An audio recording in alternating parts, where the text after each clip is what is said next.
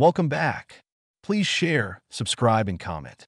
Italy, Marina Berlusconi's Certi giudici, once upon a time in the sun-kissed streets of Milan. A young journalist named Luca found himself captivated by the enigmatic figure of Marina Berlusconi. As the daughter of the former Prime Minister Silvio Berlusconi, Marina had always been in the public eye, but it was her recent involvement in a controversial legal case that piqued Luca's curiosity.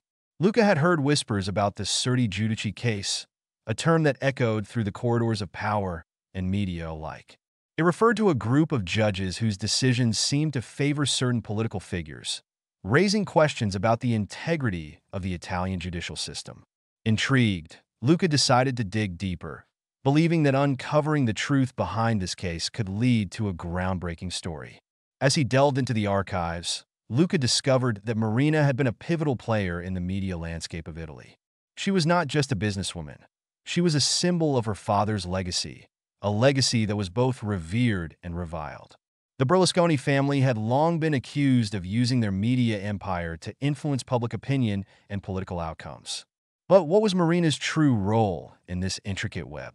Luca's investigation led him to interviews with legal experts, political analysts, and even former associates of Marina. He learned that her motivations were complex.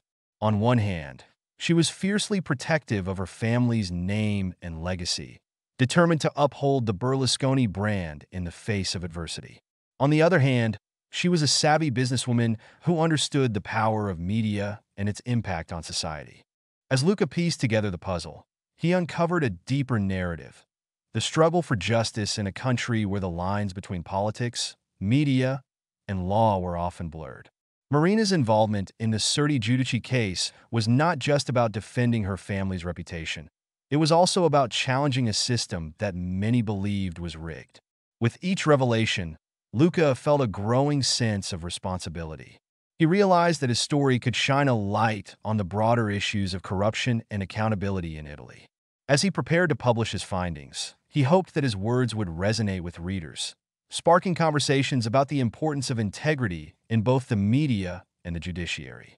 In the end, Luca's journey was not just about Marina Berlusconi or the Certi giudici case. It was about the quest for truth in a world where power often overshadowed justice. And